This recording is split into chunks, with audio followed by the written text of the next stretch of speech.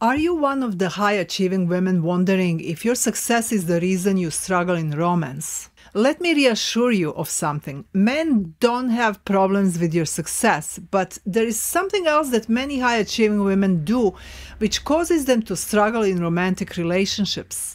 Today, I will share with you exactly why you may be struggling and what you need to do so you can enjoy relationships like those annoying women who seemingly have it easy. Things just work out for them. Men are eager to pursue them for the next level in the relationship and their partners scared to make them happy. Does this describe you? You're tired of spinning in circles trying to figure out what might be wrong with you as meeting someone that will last is just so hard. Or perhaps you're struggling in a relationship constantly speculating about your partner's issues. Here is the deal. This right here is the issue. The problem is that you rely extensively on logical reasoning to problem-solve issues in relationships.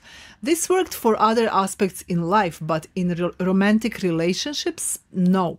Doing this keeps you stuck in your head and unable to actually see what may be the problem. But you are in luck because you don't have to be stuck like this anymore. I'm about to reveal two major ways in which you high-achieving women struggle in relationships. Here are a couple of mistakes you all make when faced with difficulties in relationships. These mistakes don't let you or your partner grow and resolve potential issues. The first is that you put all your attention on your partner, trying to figure out his issues. This usually leads to you accommodating him, disregarding yourself and your own needs. It's wonderful that you can understand your partner, but positioning yourself as his problem solver creates a different kind of dynamic with him, like a motherly figure. This eventually kills off the romance and ultimately you deny him an opportunity to grow and be a man you need him to be. This also leads you to never exploring what you truly need in a relationship. You don't give him a chance to make accommodations for you. Ultimately, you reinforce your own limiting beliefs. A lot of women don't feel worthy of love deep down, or they feel that they can't really trust anyone completely. They just feel that nobody can love them in the ways they need. This way, you never give the relationship a true chance. You don't develop fine communication skills necessary for a romantic relationship and deep emotional connection. Let me just make sure we understand each other. You may have excellent communication skills in general, but for romantic relationships, there is a missing piece. Because you're focused on him, you don't communicate effectively. You're most likely not in tune with yourself and your communication winds up feeling like attacks for your partner. You may think you've done everything right, feeling good about yourself, accommodating your partner, but never truly looking deep inside. What are your needs? Similarly, you may not really be attuned to your partner in spite of speculating so much about his issues. Beneath all of this, you may find a lot of self-esteem issues, fears of being abandoned, taken advantage of. These are valid fears based on your past experiences, but if you keep operating from these fears, you will not be able to create a deep, soulful connection with a man. A lot of you often wind up giving up on a relationship, frustrated, blaming your partner before ever figuring out if somebody is right for you. Notice the underlying beliefs here are that you are responsible to make everything work and make everyone happy. It's of course burdensome, and a part of you hopes that the relationship will end so you can be relieved of that burden.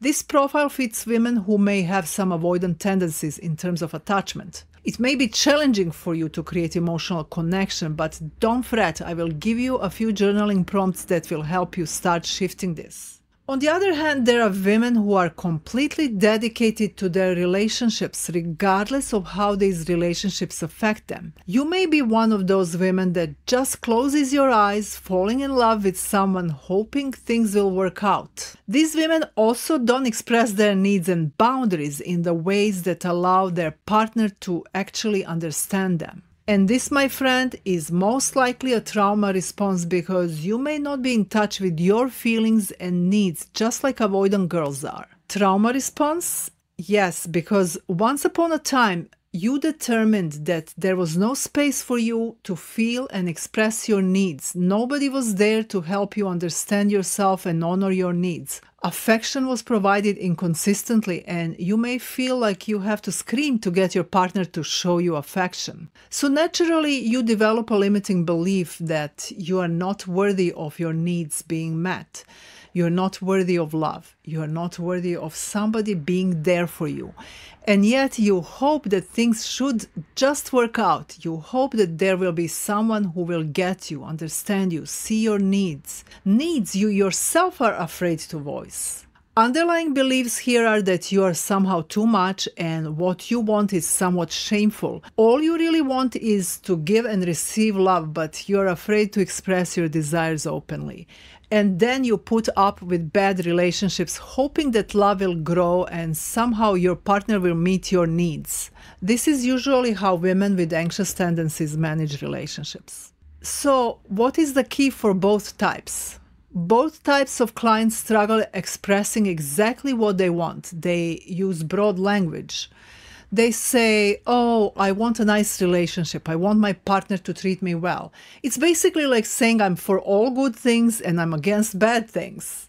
This is the problem because it shows that you are not in touch with your feelings and needs. And I understand that when there was no space for you, all these years, of course, that you don't get a chance to get to know yourself. You didn't have opportunities to explore your needs, practice voicing them. You learn that you have to repress them, but if you want to be loved for all you are, you need to get to know yourself and then allow your partner to get to know you as well. This unconscious repression causes attachment trauma. That's why we often wind up operating on this emergency survival system. It literally feels like death when our partner doesn't call us, for instance. Or for you with avoidant tendencies, you feel overwhelmed by others' emotions. And when you are in a survival mode, you cannot create a connection in a relationship. I'm not saying you can't be stressed out while in a relationship, but you need to be aware of it and you need to communicate your needs. And for that, we all know what needs to be done. It's that self-explorative work. I will give you a few journal questions that will help you with this. So we develop these tendencies based on our life experience. They served us for decades, but they cause obstacles to romantic love. But don't worry, I will not take away your survival strategies. I would just love to inspire you to add more to your assortment so you can widen your experiences so you don't have to repeat the same old patterns. Let's try something new, shall we? Let's try looking at things differently. We are talking about changing the ways we see ourselves, love, relationships, world, man. Let's adjust our beliefs to what we actually want. You want love and connection, then a part of you must believe in it. We can honor your cautious parts and those that want an epic love story in their lives. I know a change can be scary, but here is something that should help. The way I conceptualize this with my clients is basically almost like doing experiments in life. So if you conceptualize it as an experiment, it doesn't strike this survival mechanism in your body. Instead, you allow yourself to explore, to be curious. What could happen if I assume that things will work out in the situation? What if I could meet a person that can give me all I need in a relationship? This is what you are after, right? And we are here to make it happen. But for that, you need to know what you need again. So when you conceptualize this new way of being as an experiment, you can create them as small or big as you want. So I suggest starting small. What would happen in a coffee shop if I actually ask for everything I wanted and how I wanted? I'll tell you one thing. I come across as very assertive. I have a hard demeanor. Perhaps the defense mechanism, right? So I find myself having difficulty asking people in restaurants, coffee shops, hotels to accommodate me with little details. I feel it's hard for me to ask for some change in a particular order in a restaurant. But during my recent vacation, I was aware of this particular thing. I was aware of my discomfort of asking for my little needs, my limiting beliefs about myself. I feel people perceive me as not someone who is easygoing, so this prevents me from voicing my needs. I don't want to be a pain in the ass. These people's jobs are to make you stay comfortable, make you feel welcomed. And guess what happened? I practiced asking for my needs and I actually built a closer relationship with the staff. People love to make other people happy as long as you're grateful for it. As long as you appreciate their efforts, they love to see you happy, especially men that you date. So what would have happened if I thought all these people were there just to get their paycheck? They don't care about me. It's really offensive to think like that about people. It's really offensive to think that men don't care about your well-being. Ultimate joy for everybody in this world is to make other living beings happy. So that could be one little experiment for you. Start small, ask for simple things and see how much beauty you bring to the world. And of course, express gratitude. Here is a little scientific secret. In our nervous system, we have this innate attachment capabilities, especially to those that you take care of. We attach to babies, kittens, puppies, and people that we invest in our time and effort. And guess what? That makes us happy. That makes our life beautiful. So what's the point of this little story of mine? You need to remember that men that you're dating want to make you happy, and if you don't share your needs and desires, you rob them of the opportunity to feel happy by making you happy. You can allow your partner to make you happy, but you need to give him a little manual, okay? So stay with me because I will tell you exactly the questions you need to ask yourself so you can start enjoying your relationships more. No more being a fixer of things and focusing on what's up with him, but instead starting from yourself. These prompts will help you so much. Just think about how powerful that can be. Not just in terms of your clarity, but also attracting the person that wants the exact same thing.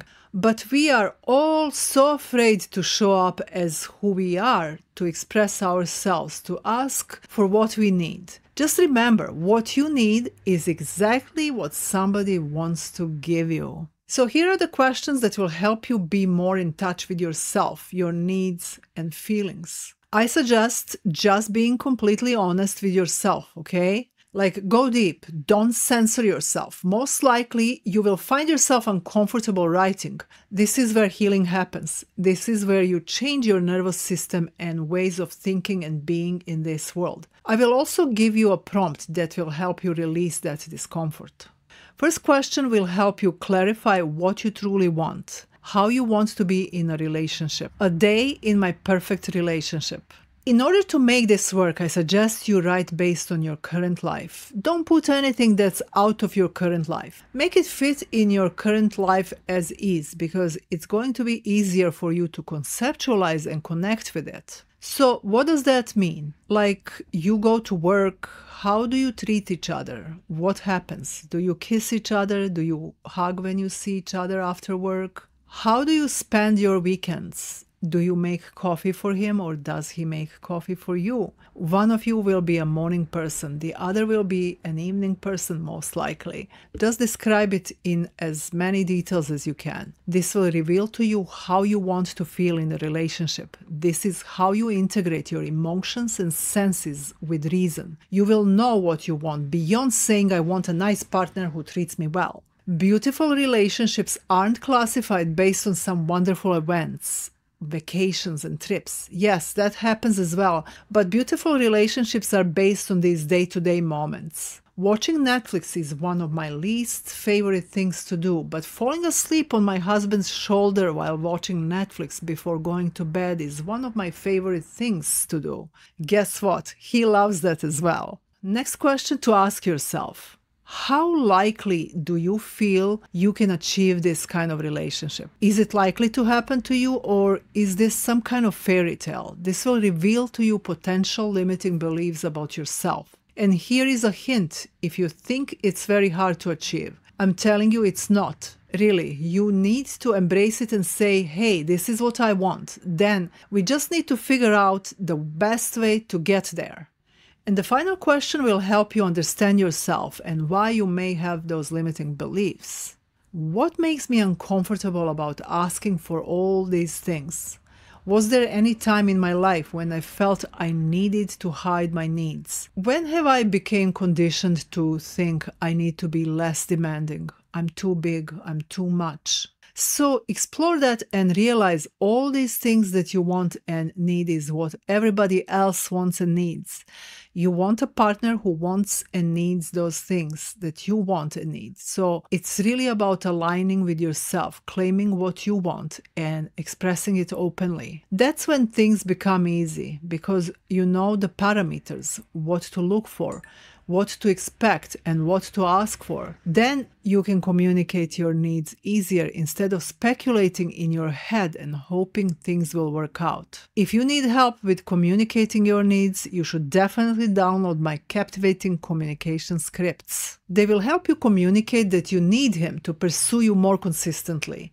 It's down below. If this was helpful and you would like more tips on what to expect at different stages of courting, you should watch this video. And for God's sakes, ring the bell to get all my videos. Ciao till next week.